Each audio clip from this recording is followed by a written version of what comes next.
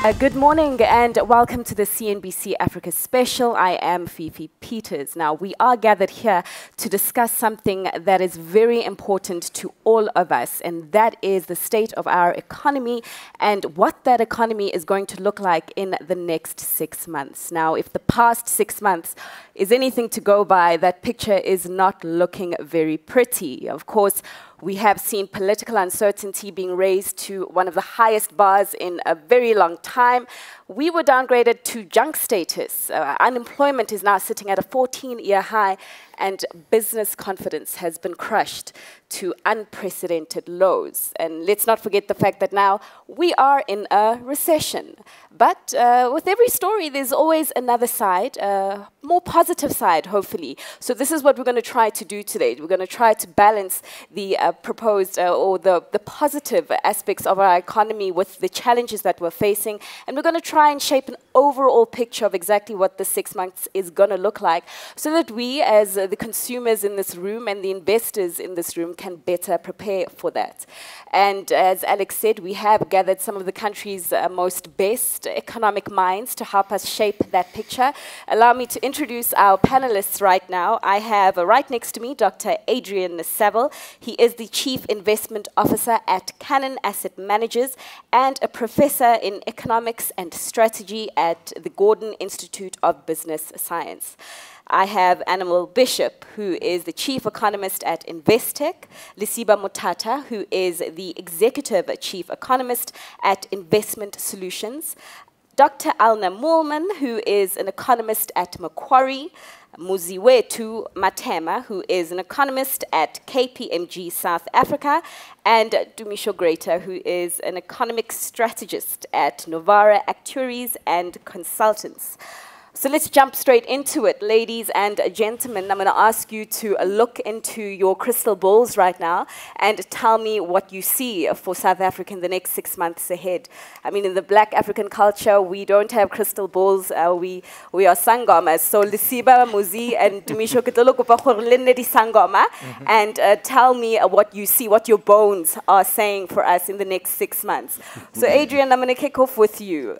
At the beginning of the year, we had a lot of optimism regarding growth for this country. Since then, we've had the World Bank, we've had National Treasury, and even the Reserve Bank adjust some of those growth forecasts. In that context, how are you feeling about South Africa in the next 6 months ahead?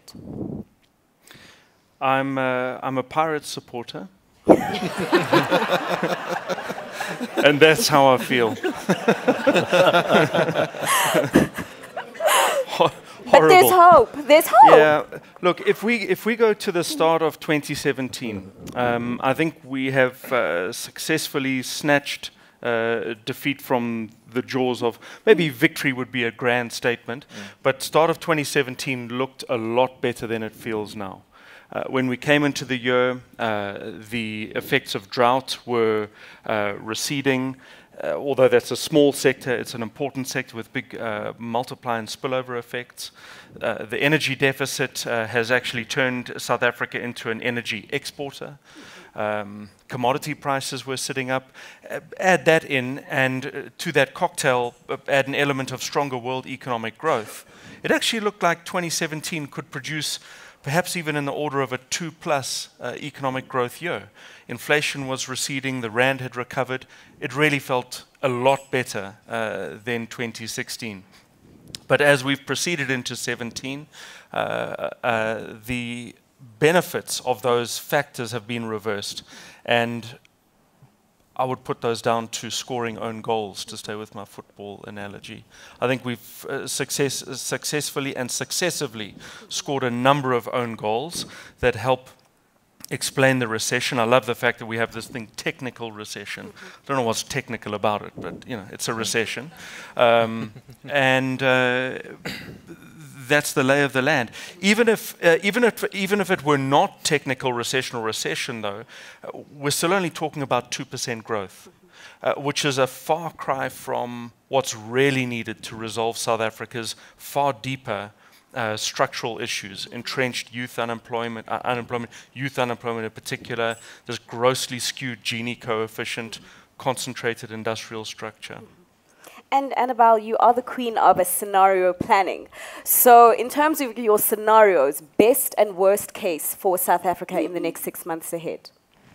Well, I think certainly, next week brings us into the start of the next 6 months. And we certainly are going to be impacted very heavily about what happened in the second quarter of this year. And my belief is that we're probably going to see the recession leach into the second quarter of this year. So it's going to be a three-quarter recession. As Adrian says, there's nothing really technical about it. It's probably going to be similar, if not maybe even worse, to the experience we had in 2009. And that is obviously when we had an economic recession in South Africa on the back of the global events.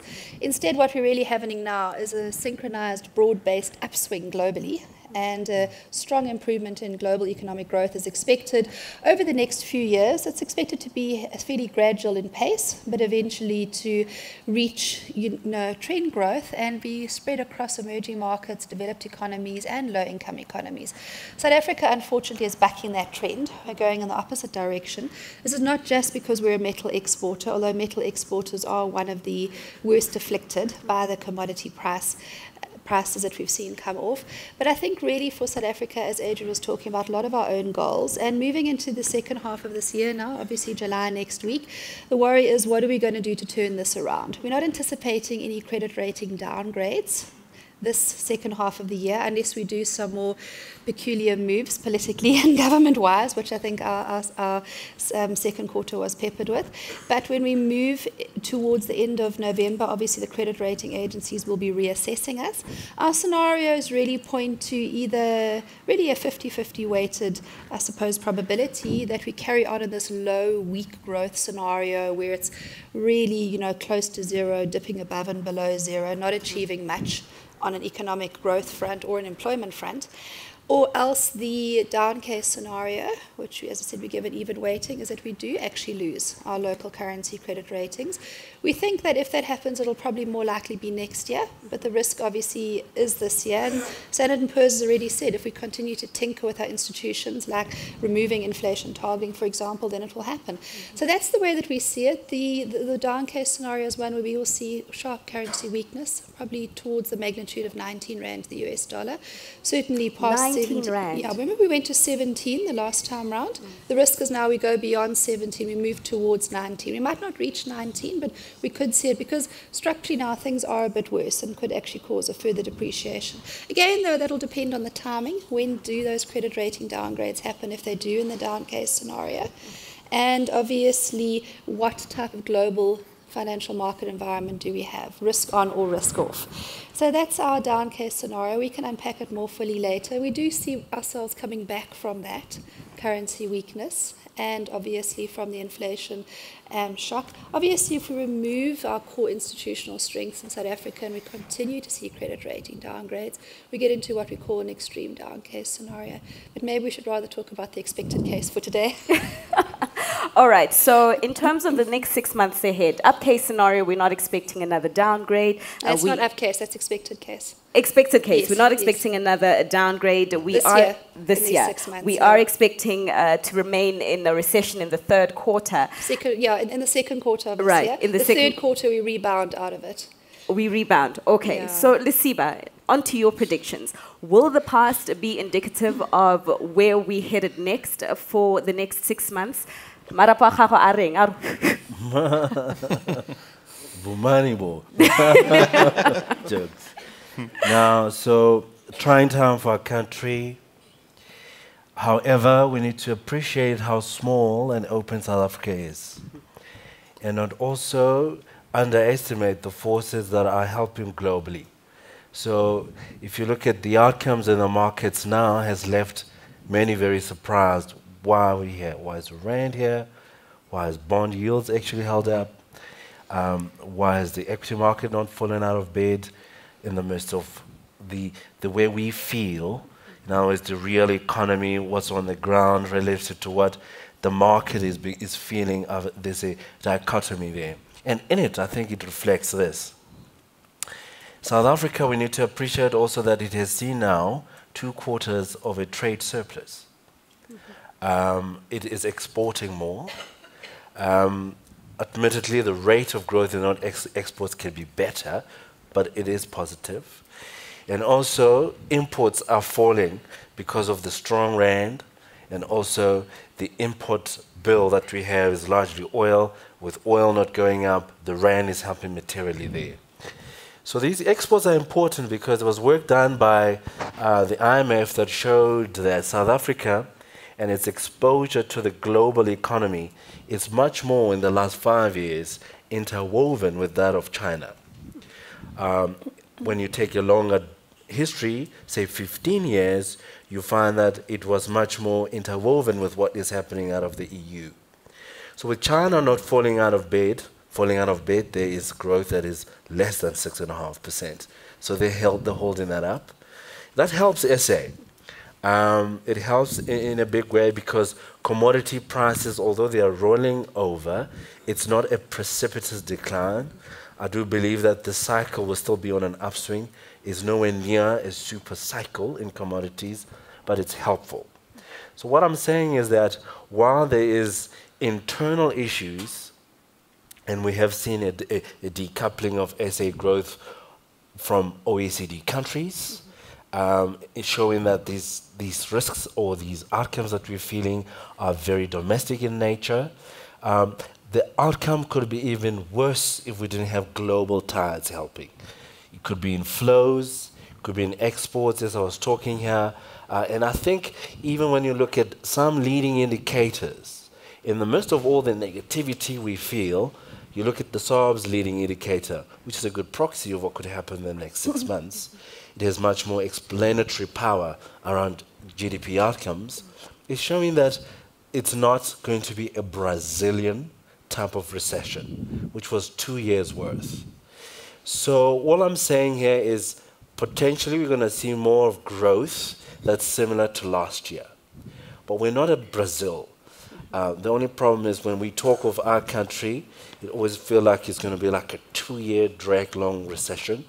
But I don't see that happening. I see more of last year, which in itself is completely inadequate of dealing with the issues that we have in the country. But at the same time, it's not a complete collapse, as if South Africa will be a Venezuela, as some will have it. All right, so a slightly upbeat view there, but definitely the consensus that we could be in a better shape. Now, Dr. Elna Moolman, in terms of your forecast for the next 6 months, obviously we will be having the medium-term budget policy statement within that time in October. What should we be bracing for? As we know, a government is walking a tight rope in terms of trying to rein in spending, but raising revenue is difficult for our government right now in this slow growth economy. Your forecasts? So starting on the growth side of your question, second quarter must still be very, very weak, right? So first quarter was still quite weak. Second quarter is really when political uncertainty increased dramatically, and we can see that in survey results.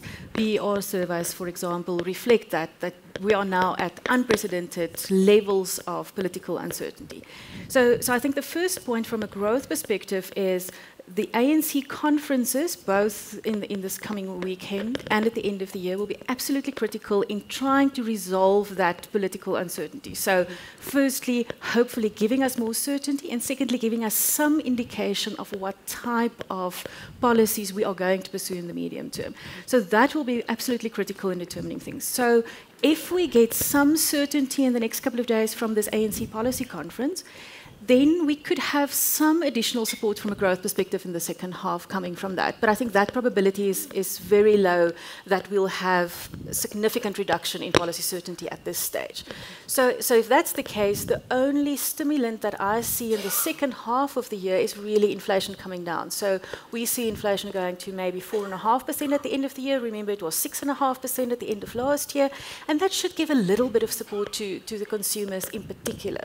So that could only really be the only growth driver in the second half of the year, so we could have a little bit of positive growth there.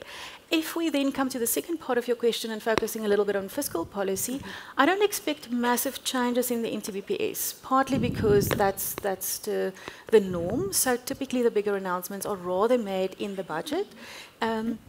And secondly, because we still have to make some of these bigger policy decisions, again, it wouldn't necessarily be appropriate to then make sudden changes in the MTBPS while we're still figuring out the rest of the policy framework and choices, etc. Next year, however, is a different scenario. In other words, next year we will have to have more tax increases. They will probably be biased towards the higher income groups again. And maybe just to elaborate a little bit on the consumer story, I do believe that it's the middle and middle higher income groups that are under the most pressure. In other words, they're not really seeing a massive benefit from falling inflation. Their inflation rates are relatively stable.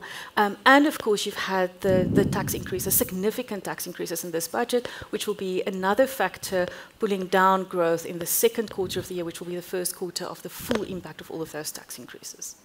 Muzi, let's actually stay with the politics. As Dr. Elna has pointed out, we are on the eve of the ANC policy conference that kicks off tomorrow. Politics played a big role, as Dr. Elna said, in shaping the first half of the year. To what extent do you see it shaping the second half of the year? And do you agree with her that the probability of policy certainty going forward is currently low? I think, firstly, let me talk of the growth story, then I'll attend to your question. I think just to add to what the rest of the panelists have said, when we look at the bonds that the SARB released last week, which is the latest sort of quarterly bulletin, you do see the leading indicator showing an uptick in the last 2 months. And historically, the lead time for the economy to respond after the leading indicator has moved is close to 8.5 months, which of course is outside the 6-month horizon period. But we do see some sort of uptick or change away from the recession. So there is a likelihood that we might not have an L-shaped prolonged recession. But however, in the past, when we had a sharp return from recession was in 2009-8, when we had the fiscal space to spend ourselves out of the recession. We currently don't have that fiscal space to spend ourselves out of that recession. So that risk still exists. And there's also the structural issues that Adrian touched that persist in the South African economy. So in as much as we can reverse to positive quarter-on-quarter growth, there's a very strong likelihood that we will not be seeing strong growth in South Africa, which means the crisis of growth will still persist in the next coming years. So it's not a recession is obviously a very, very adverse effect of weak growth, but weak growth itself, those conditions should still persist for a while. So going back to your question now on political risk, I think political risk basically creates a trust deficit between policymakers, household consumers, and the international community at large. So we are currently in a global geopolitical recession, so it's not really a uniquely South African thing, and we see geopolitical risk rising in the UK, in the US, and in our recent economics CEO survey, CEOs did highlight that they're not as comfortable doing business, say, with the UK as they were, say, last year. But now to highlight the point that what outcomes will come out from the ANC policy in the coming 2 quarters, the risk there is, I think I'm confident that the ANC will come up with a very eloquent and articulate statement, but it's always the implementation efficiency of whatever policy we've come up with. The NDP was very eloquent, articulately written. GEAR was the same, and whatever comes out from this ANC policy, I assume will be also well written and well placed, and will have the right things to discuss issues around inequality, but it's always the implementation efficiency around that, and that's where the trust deficit arises. And then, Tumisho, so Muzi's talking about a crisis of growth that we're currently experiencing now. What does that mean for your forecasts for the next 6 months, and particularly within the context of employment, which is not really looking good at this stage? Thank you, Fifi. I'd just like to pick up on what you said in terms of the leading indicator, and Lesiba, you also alluded to that. What has been interesting is, yes, we have been seeing this tick up quite aggressively over the last couple of months. But if we take away the favorable global impacts, we're actually seeing a less aggressive uptake in the leading indicator. So again, this just suggests to us that all the positivity that we've seen, we rely very heavily on external factors. So again, I think for me here is to say, yes, we've had a lot of own goals, but South Africa is still very vulnerable to what happens in the rest of the world. In terms of exports, I know Lesiba was talking about a trade surplus that we are currently seeing. I think for the last 2 numbers that we've seen have been positive. And I think we will continue to see a trade surplus, but I think it won't necessarily be because of maybe more favorable terms of trades or higher commodity prices. It will really be based on the fact that imports would have pulled back because we do have weaker consumer demand. So, in terms of, what is the outlook now for South Africa? What does this mean for investment? I think I echo what a lot of the panelists here have been saying, is that we need to ensure that we have, good, stable policies, because at the moment, as you said in the beginning, we are seeing a very weak business sentiment, which means that investments don't come in, and then therefore we see businesses are a lot more reluctant to hire employers, and of course then we've got this uncomfortably high unemployment rate that we sit with. Therefore, we've got weaker consumer demand and therefore weaker consumer sentiment. So, those are just some of the things that we have been keeping an eye on. And overall, I do think that, South Africa's economic growth will continue to struggle. Let's actually bring it back to the policy conversation, because we do have that policy conference by the ANC that kicks off tomorrow. So I imagine the rhetoric there will be that of radical economic transformation, and I'm hoping that everybody in the room right now understands what that means. I think our government has gone to great lengths to try and explain to us. But we've had two radical policies being tabled recently in the form of the new mining charter and also the SARBs, or the proposed changes to the SARB mandate. Adrian, I'll bring this to you in terms of, number one, should we be expecting the introduction of more radical policies, as we have a ruling party right now that wants to claw back the votes that they have lost? And what will that mean in the context of the two tabled radical policies that many investors and many economists are saying will not be conducive for our growth? I think to Muzi's point, one of the best ways of monitoring policy in South Africa is not to read or listen to what the ANC says. Watch what they do. To me, that's the tell. It's not what they say; it's what they do. And I think Muzi, it was also your point that very eloquent statement. Expect eloquent statements to be made and grand proposals. Unfortunately, and this is my reference to their own goals, is the statements have become increasingly grand, I think, as the political landscape has become more and more tense. And the most recent pronouncements on challenging the mandate of the SARB, to me, goes into the landscape of reckless. This is one of South Africa's most important institutions in governing policy. We have world-class macroeconomic policy in both fiscal and monetary policy, and a direct assault or attack on the South African Reserve Bank. I can't find any word other than reckless to describe it. What none of that changes is the importance for radical economic transformation. And that is not just about, that's not just a call for the public sector to do stuff. There are important and obvious changes required in the public sector. Equally, though, the private sector has a role to play.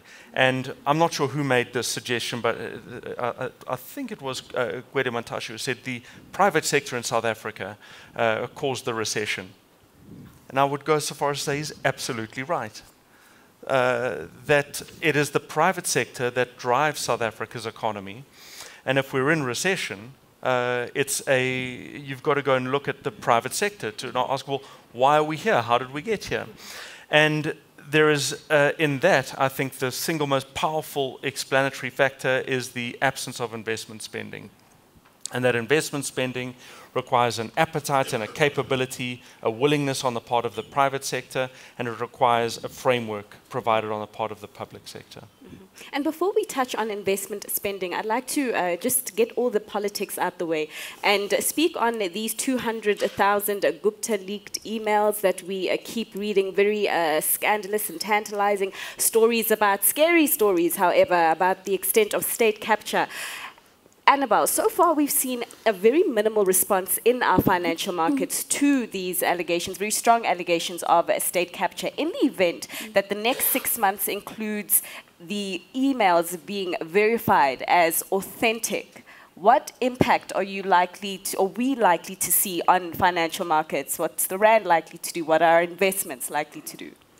Well, I think the reason we have seen such limited impact so far on our financial markets speaks to the fact that our financial markets are already determined by what happens overseas. And when we talk about global risk on, what we actually mean by that is a global appetite of investors to buy what they perceive as risky assets. And that could perhaps be seen as equities, but it's more likely seen as emerging market assets. And in particular, if you look at since the start of this year, we've seen an extremely strong directional bias towards local currency emerging market debt, and there has been equity purchases as well. And really, this has been driven by a number of factors. So it is a strong trend that has come through this year and something which could continue for a while. It's been driven by a number of factors, some of which include the low yield that you get in many developed economies. And if you look at the Eurozone, you're close to zero, whereas in South Africa, your bond rate is 8.5% perhaps for a 10-year bond. And that gives you a very nice return to borrow on and make significant money as if you're a foreign investor. South Africa maintains its investment grade status on two of its bonds, two of its credit ratings on its local currency bonds, and that obviously is Moody's and Standard & Poor's. So from that perspective, foreign investors globally are making hay while the sun shines and coming into South Africa's financial market. Nothing has changed much for them because the yield is still there. It's still easy to get in and out. We have very sophisticated financial markets, so that strong positive investment story is still there. Some of the other factors which are also driving global risk on as well is the fact that a lot of the portfolios are actually underweight emerging markets.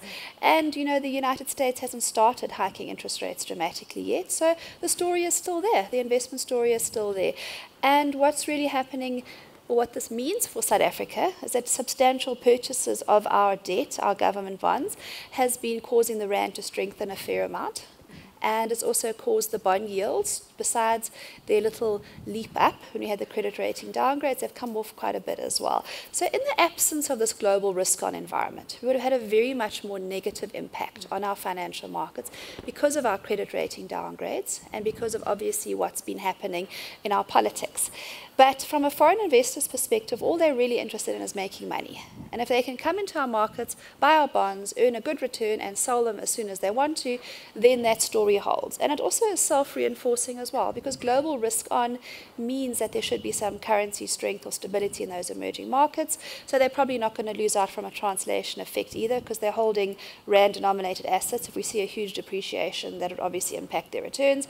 But if globally you've got this risk on, then that's also been a positive story as well. So this has really provided an overlay or something that's obfuscated. It's made the waters cloudy in terms of what would the real effect have been on the credit rating downgrades. If you were in a big global risk-off period, we probably would have seen significantly more currency weakness, and we would also have probably seen higher bond yields as well.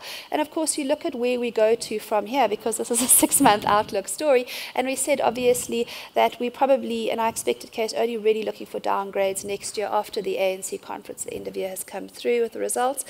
And that really means that we're probably going to maintain at least one local currency credit rating this year, so that trend could continue. So even if we do see more information coming out about these emails, and it does appear that it's the sheer volume, the absolute size and quantity of all this information that's really proving to be an impediment, because there needs to be such huge analysis of it that a lot of people, I think, have become a bit immune to this constant, endless flow of bad news, And the global financial markets obviously are less interested because they're just after the yield. So we would really see what happens in the second half of this. Is there going to be some type of clarity that comes out of it which actually speaks to a change in government? I think people have become a bit disheartened. And even though there's so much information, nothing appears to be done with it. And if we get towards the end of the year, and maybe it does actually mean something, and there is going to be some type of change, then we might see some reaction in the markets. Maybe there could be a positive reaction because they believe that we could be on a change in political will, and therefore we might be accepting a better type of growth formula, looking at a more type of global norms growth formula, instead of what Adrian was saying, where we really are going into a dark territory, a very dark alley, you know, where if you start to change your institutions, you actually lose the core values that you actually are being rated on. And we can't just fall into sub-investment grade, we can actually fall below that into a junk status. A worrying picture that would be. That's the concern we would have on the negative side. On the positive side, we could see that information come out and we actually see a positive outcome and perhaps some change from that. But I think our expected case is we continue as we are. Well, without Annabel? some major disruptions here. Well, Annabel, thank you so much for those insights. We are going to hit pause on the conversation right now. We are headed into a short break. We will continue discussing what to expect from the South African economy in the next 6 months when we return.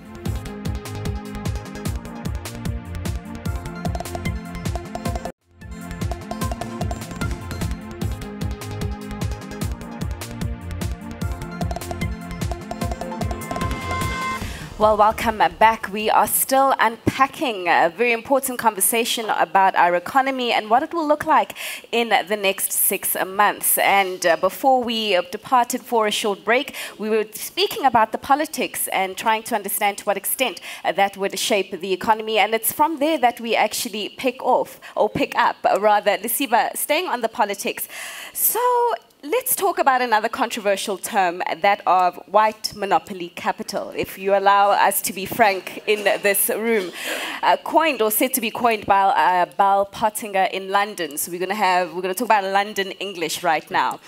So a report by Deloitte yesterday released some very worrying stats that, you know, the senior executives of the top 100 companies are said to earn 69,000 Rand a day. 69,000. And if we break down that top 100, the list is looking very male and pale.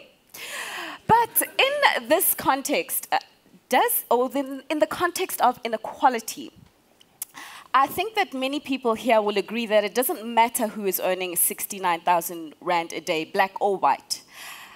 Inequality in South Africa is a huge problem. And according to that Deloitte report, we are looking at a ratio of 500 to 1 difference in pay. Is a ratio like that the kind of ratio that takes South Africa forward, irrespective of who is coining that salary? It undoubtedly does not take South Africa forward. There's a need to transform, and it's inherent. So if you have an economy that was purposefully constructed to concentrate every single value chain in the hands of the few. And now later, 23 years later, that has not even changed.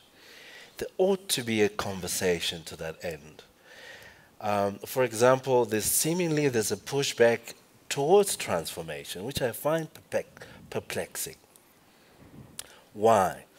Because it's one thing to talk about growth, and that is an academic term that you read in a textbook written by an American. But when you look at South Africa, it's not just growth that matters, but the quality of growth is very important. You can have exploitative growth. In other words, it's concentrated in the hands of the few.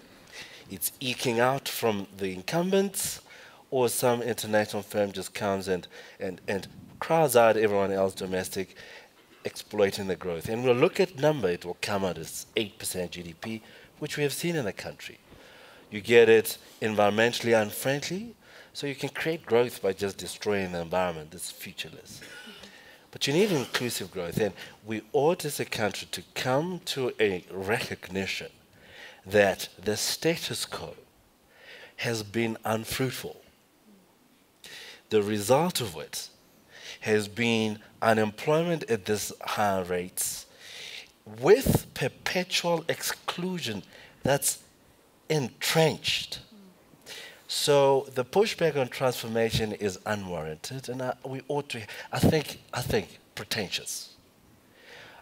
We need the majority of the country to be part of the productive capacity, productive assets of the country. But how do you get to it is a big question.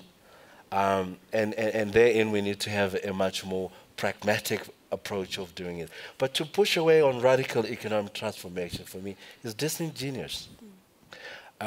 Because, and to say we can now have inclusive growth where we actually now are talking about the quality of growth that is critical here ought to be had. We ought to have that discussion. So I'm saying these inequalities is unsustainable.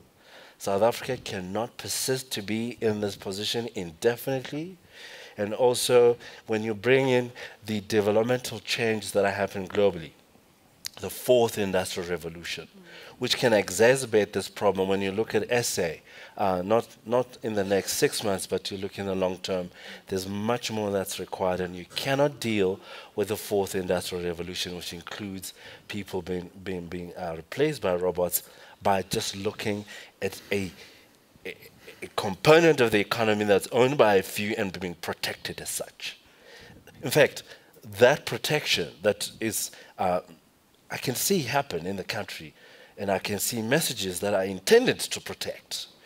It will not sustain even that what you're trying to get to when we put the fourth industrial revolution and the impact of it over that. We ought to change. We ought to have this discussion, the hard one. Well said. And Dr. Elna, I couldn't help but notice everybody nodding there as Lesiba was speaking about a pushback to transformation that we are seeing. Your thoughts?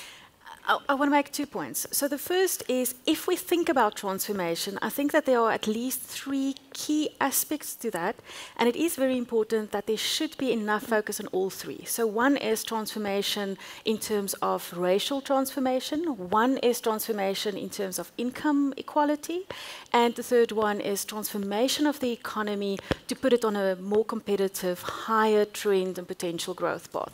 I do think it's very important that all 3 should be receiving at least the same amount of attention in all of these discussions and all of the policy discussions. And my one worry is that if I look at the ANC policy conference discussion documents for this weekend, the one which I think is somewhat neglected is the economic growth one. And I think it's very important that when we talk about inclusive growth, the inclusive part is absolutely critical, but so is the growth part. So that's my first point. My second point comes back to Adrian's point of earlier, namely that it's the private sector and the public sector. In other words, we have these, let's call it 3 issues that we have to deal with, and no single institution can deal with this. In other words, the public sector alone can't resolve any of these 3. The private sector, neither. So what is absolutely desperately needed is that everybody comes together and resolve this. So it should be ideally, in my view, a place such as NETLAC. It hasn't been functionally optimally up to now in this regard, but I think you need a place where you can have the input from business and government and labor to talk about all 3.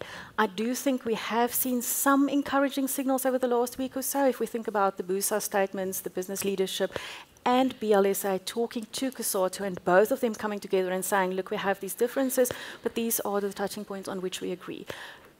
That is absolutely critical. So encouraging statements, but is it encouraging enough to get that relationship between business and government to the level where it was when the former Finance Minister Pravin Gordhan was heading that campaign? And without the tightness of that relationship, can we truly emerge, number 1, from a recession, number 2, back to investment grade? Muzi? I think in as much as the former finance minister had a very solid relationship with the business sector, we must concede that even during his tenure, we had a very weak growth environment. We had sliding fiscal deficits. Yes, the unexpected reshuffling and removal of the finance minister did widen the trust deficit, apart from the other fiscal deficits, which led us to some of the downgrade crisis that we find ourselves in. But just to reflect back to what Lesiba said about radical economic transformation, it's important that we understand that radical economic transformation is not a unique South African construct. Dubai 60 years ago was a fishing village, and it radically economically transformed. Dubai, I wonder why you mentioned that country. You're obsessed. Okay, Singapore. Yes, but to bring it closer home, Zimbabwe 30 years ago was the agricultural breadbasket of Africa, and it radically economically transformed negatively. So radical economic transformation is not a South African construct, and it's happened throughout the ages. But what's important is that we need to take cognizance that positive radical economic transformation in South Africa is not a zero-sum game. It should not be one where one population group aggressively extracts from the other, as we've seen in the past, whether it's black, whether it's white. It should be an inclusive type of radical economic transformation. And at the same time, the fact that we are at the dawn of an industrial revolution, which would demand very strong, say, STEM type of skills, we need to take cognizance of the quality of education. Is a child who is born in South Africa today as prepared to compete with a child born in Singapore in terms of science, technology, engineering, mathematics? Probably not. And that speaks to an issue of skills deficit that we have in the country. And there's also structural implications of the level of employment that South Africa can generate even in a high growth environment without addressing those issues. Again, Lesiba also spoke about the resistance to radical economic transformation. He said he was surprised by that. I'm not surprised by that. And I think in South Africa, it's always particularly maybe gets a lot of attention because of the color divide. But economic history is flooded with this resistance between those who have and those that do not have, whether they were white or black or white or white or black on black. There's always that resistance for those who hold economic privilege against those that do not hold economic privilege. And I think it's also human behavior, human nature. Most of us are resistant to change, so that will definitely take some time. But let's take it back to what's happening in the rest of the world. Tumisho, so right now we've got Brexit negotiations there. After that UK election, no one really knows what the outlook for the UK is going to be over the next 2 years. We've got US President Donald Trump there, who has so far been all talk, very little action. So in terms of the next 6 months ahead and what is happening offshore, how will that shape South Africa? Very interesting points you make there, and I think that's also been a theme that's been coming through. I think the role of central banks, I think over the past couple of months or so, was being questioned. But comments coming through yesterday from the likes of Draghi from the ECB talking about possibly cutting down on stimulus, Fed rhetoric that has been a lot more hawkish than expected. I think yesterday it was interesting to see that we did start to see a spike in bond yields. And that we also saw a spike in our South African bond yields. We were sitting around 8.4 and now we're sitting at 8.7. So again, we are also seeing the impact of what global events can have. In terms of Trump, we do know that, you know, a lot of what he said is going to be watered down, and we're not going to see the same type of stimulus, the fiscal stimulus that we had been expecting before. But we are still expecting that we might see a little bit of stimulus that is likely to still come through. I just want to take a detour and come back to the local front in terms of politics, because I do think that when it comes to the transformation agenda and what needs to be done to address certain issues does need you know, some attention. We've been talking about what needs to happen, and I think if we look at what's happened over the past 6 months, it's very evident that economic policy and political policies have certainly played a role in where we are.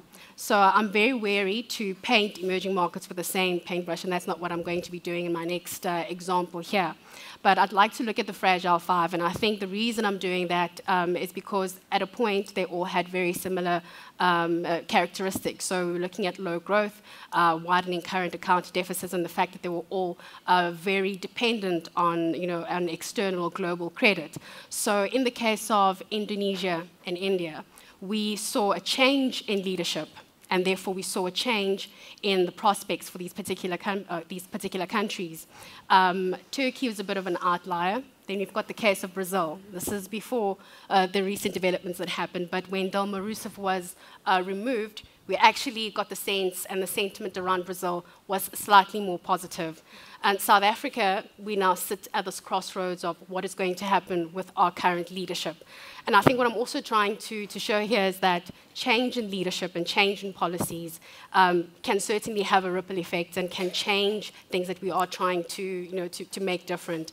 The situation with Brazil at the moment is also very telling on how quickly things can change. So I think after we had the cabinet reshuffle, what was interesting is on the Friday, the markets hadn't reacted as badly as we thought they were going to. And then there was a sense that something was going to happen over the weekend that would change things. Something would happen. And over the next 6 months, I'm not really convinced that we would see something dramatic. So on the political front, I would say that it's still going to be pretty much a wait-and-see approach. So we're going to be waiting for the next 6 months and for December to happen for us to see and get some clarity on where we're sitting in terms of change in leadership and what that means for economic and political policy. And in terms of that wait-and-see approach, I suppose it's wait-and-see not only here, but also in the UK and in the US that are confronted with their own political uncertainty. And I'd like to throw an open question here.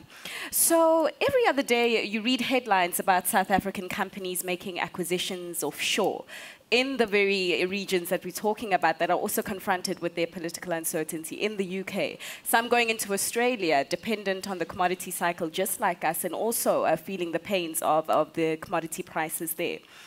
My question is, if political uncertainty is what is constraining business confidence here in South Africa, why is SA Inc. finding it more palatable to handle the political uncertainty offshore versus that of its own home country here? I don't know who'd like to volunteer. Muzi? Yeah, it's interesting you put it that way. We recently finalized our CEO survey. So we took 90 CEOs and we asked them a couple of questions. And they did raise the issue that they were concerned about geopolitical dealings even in the UK. These are SA-based CEOs. So I think we are obviously in a geopolitical recession globally. And I think geopolitical risks are no longer an emerging market phenomenon to the extent that we've seen market-related and economic-related weakness coming from the EU and the UK because of Brexit, also Trump-related risks. And that comes really from the fact that traditionally strong institutions are now under a lot of political pressure globally, and also issues around global trade and finance. Factors that do drive global trade have also become under a lot of scrutiny and don't have the same political support, say, that they did pre-populism. So I think I have a different view that there is rising risks both internally in South Africa, and South African CEOs do reflect that they are, at least 60% of them say that they are very concerned about their dealings and very cautious about their dealings in these geopolitically affected areas. So I think geopolitical risks are now a global phenomenon more than they have been in the past. Yeah. And Adrian, would you agree with that statement? And this follows on to your quoting of Gwera, who did say that the private sector was responsible for the recession. Would you agree with what Muzi is saying? I think it was Elna that made the point. There is no example that I can give you of a country that has achieved socioeconomic prosperity in the absence of a public-private cohesion. That it's a necessary condition for us to achieve socioeconomic prosperity, and with CEOs looking offshore for the solution to their business problem, they're looking in the wrong place. The problem is at home, and I would go so far as to say that South Africa sits on top of a crisis, and the crisis parades in at least three shapes. The country is young, it's unemployed, and it is unequal. And to imagine that you can find solutions to that problem by some capital allocation offshore says to me you haven't understood the problem. Not sure. Are you finished? I think I'm Was that done. your drop mic? That was drop mic. Missed it there, sorry. So, yeah. But we did say that we're going to balance the scale here. So we're going to speak about the challenges that our economy is facing right now, but we're also going to see if there are any green shoots that we should highlight. And Anna, allow me to come to you for this. Are there any green shoots that you are expecting to manifest in the next 6 months? In the next 6 months, coming back to my very first point, it's really all about inflation coming down, giving a little bit of relief. That's the only one that I can see. Other than that, I think this is going to be wait and see. So you can't have expansion both in terms of investment, so you can't have expanding capacity, you can't employ more people. So everything else is really just going to trend sideways, trade water for the next 6 months. Inflation coming down, what about interest rates? Annabel? Look, I think before we had this disturbing attack on the South African Reserve Bank's independence, we obviously were looking at a situation in South Africa where its output gap was widening quite dramatically. And what that really means is your actual economic growth that's come out, we obviously having been in a recession, and your potential growth, what the economy could grow at, is differing quite a bit because obviously actual growth is falling. And that in itself would have indicated the increased possibility of interest rate cuts. Also, of course, as well, the fact that inflation was always expected to fall down towards the end of this year because of the fact that the drought in most areas of the country has been alleviated, and we've obviously had some significant currency strength as well. So all of that would have talked to the Reserve Bank thinking of becoming a bit more dovish. We certainly anticipate that its next monetary policy meeting, which is going to be in July, we'll probably see a more dovish tone come out. If it hadn't been for this interference about the SARB independence, they may well have seen fit to cut in the second half of this year. Now it's become a lot more cloudy because we don't know which route they're going to take. They don't want to be seen to be succumbing to pressure, but on the other hand, they want to do a very good analysis of the statistics. They've already put out some feelers and indicated that potentially some of their forecasts may have been a touch high for oil or for a few other factors. And all of that talks about them maybe tipping down their view, because that's really what's key here, their outlook or their view on inflation. So they only make their change to interest rates based on what they believe inflation will be in about a 6 to 24-month period, but most particularly in a 12 to 18-month period. So that really puts us into next year. If they believe inflation is going to be around about the 4.5% mark, they can feel comfortable cutting interest rates at their next meeting. We think that might be a bit soon for them, so we would look instead for them first to change their tone to one of being a bit more dovish, then to perhaps revising their inflation forecast down a bit, and maybe then at the subsequent meeting, if they still feel that factors are in place which could moderate their inflation outlook somewhat further, then they potentially would actually cut interest rates. And that could obviously then be at the meeting after that. Maybe September, August, September, we could then maybe see an interest rate cut transpire. It will depend very much on the politics and whether there's going to be further noise and interference around the bank as well, because that's obviously redirected their attention as well. Can we just do a mini CNBC poll right now regarding interest rate cuts? I know economists get called all the time. In terms of the next policy meeting by the MPC, show of hands, who is seeing a cut? No cut. Right. So installments, vehicle installments, mortgages, everything are staying the same. So still a pretty tough times ahead there. I'd like to speak about a DIY guide that maybe we can propose here for consumers, more specifically consumers, but also investors, in staying in this economy that finds itself in a recession, that finds itself in a tough spot. So a DIY recession guide, what should we be doing? Adrian? Once you're in the recession, it's often the tube is out the toothpaste, the toothpaste is out the tube. So the things that you ideally should have done, it's a little too late. What can you do in this circumstance? I think it's to look for optionality and to try and figure out, not just what the green shoots are, but what's possible, what's available. And on this front, not to be naively optimistic. I think that's dangerous to be naively optimistic, but to look for patches of or parts of silver lining. And here are two examples. The one is that the second fastest growing region in the world is sub-Saharan Africa. On a recent trip to Rwanda, I was surprised that in a retail outlet, most of the stock is not regionally produced, that it's import from a long way away. So, retailers are stocking Indonesian goods. there's a prospect. And Rwanda is close, cultural distance is low, and language barriers are zero.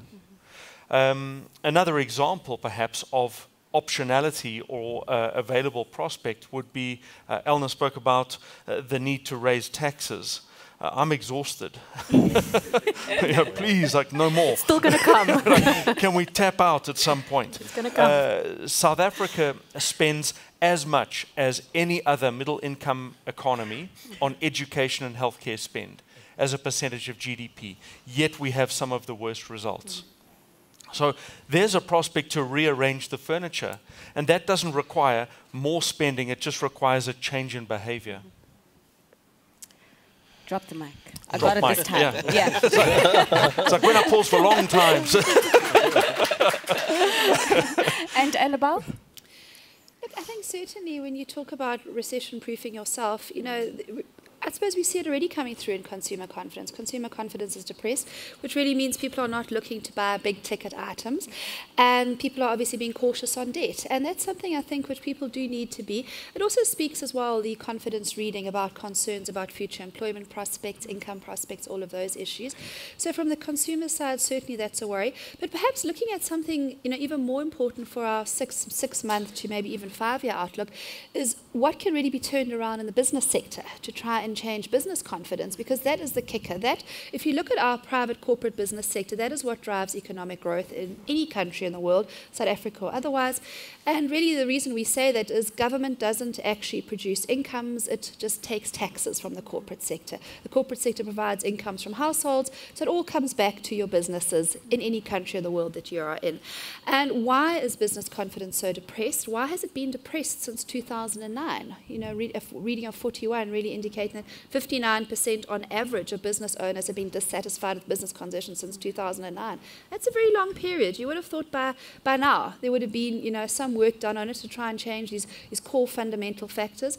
And sure, the fact that economic growth has been deteriorating in that period and that downward trend doesn't inspire businesses to expand, to employ more staff, to build capacity, factories, etc.